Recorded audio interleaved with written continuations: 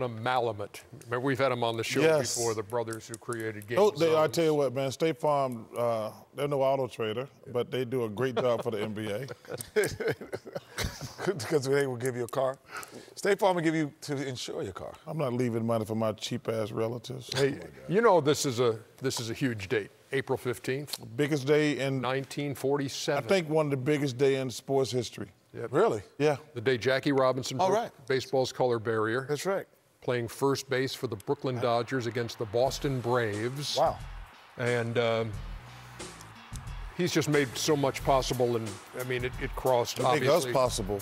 Crossed all sports lines and social lines. It was just it cannot be overstated. Yeah, it's incredible, and you know, obviously there were probably other players who could have done it and played it, but he was the first to endure it.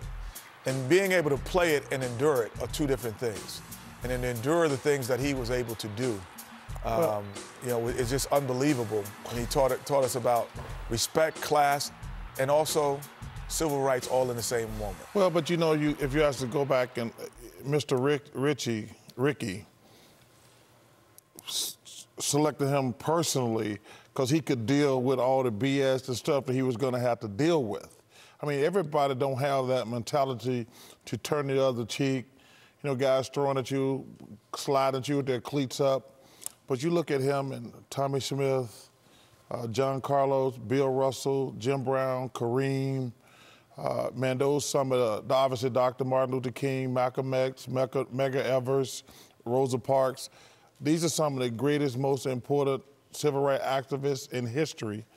And we can never thank them enough for what they endured to put myself, Kenny, Shaq, and obviously these guys today, we can never, I mean, I almost forgot Ali, who's my hero.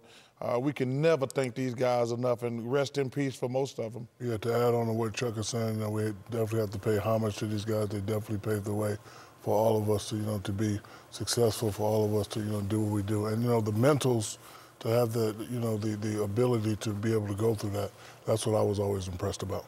You know, I took a look back, and on this day, of course, everybody in baseball wears 42 in honor of Jackie Robinson, but I look back at his rookie season, went on Baseball Reference, and you talk about, you know, enduring all the stuff that he would have to go through.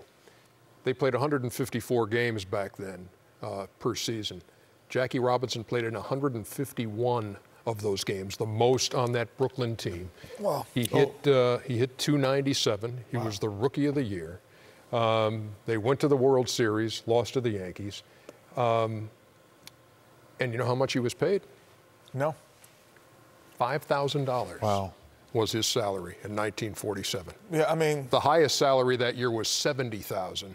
But here we are. You only got $5,000? Here we are in this. In fact, he and Duke Snyder Duke Snyder, also Hall of Famer, both made $5,000 that year. I mean, and I almost forgot somebody. I almost forgot about the great Hank Aaron. Oh, no question. Who is obviously one of the greatest players ever, but maybe the nicest man in the history. And I know your dad.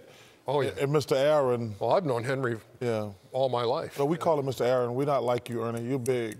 Yeah, I just, as you say that, Ernie. It's amazing, though, the money. Yeah, it's not even the money. No, I'm talking about as far as, like, just how far sports have come. When you got guys making $5,000, $10,000, $70,000, now you got guys making $40 million. It's just amazing. And bless them all. I don't hate on anybody. I mean, that's obviously inflation and television and things like that, but it's amazing. Yeah, I was just sitting back, and as you were saying that, just the audacity to think that primitively, that someone wasn't able to do something. Just the audacity of that, like the primitive thought process because of a color of her skin. And that still goes on today. Like, it's just the audacity of that. But see, I'm so glad you said it. That was going to be the next point I make. I'm 56, and you're over 50, and Ernie's 60-ish. And to think, 62. And to think that we still having this silliness going on today, You know, Ali, my hero, says something here. If you're the same man at 20, you're at 50, you wasted 30 years of your life. And it's hard for us to celebrate Jackie, Mr. Robinson, I don't deserve to call him Jackie, to celebrate his life today and just think about some of the silliness that's still going on today. It makes you sad when you sit back and think about it. Yeah, Mickey, you can't handle this stage because you're a woman. You know, Aunt, you can't run that camera because you're African-American. Yo, it's just, I mean, Phil upstairs, man, y'all, you know, you white guys up there, you don't know how to do taping. The audacity of the thought process. And Mickey, we love her. She's fantastic. and she can't cook because she just can't cook. Okay, what about cooking? She can run a stage. Yeah, but she's. I think that We love you, Mick. This conversation has probably run its course. Thank you, Mr. Robinson. Back to wrap things up in just a second here on Inside, and nobody does it like this. Jackie Robinson steals home, much to the chagrin of Yogi Berra. Yogi. I don't know about that one. Mr. Tag. I need to see the instant replay. Mr. Tag. I don't know about that one. Tag. Mr. Tag. That's one of history. Mr. Tag. I got to see that again. Mr. Tag.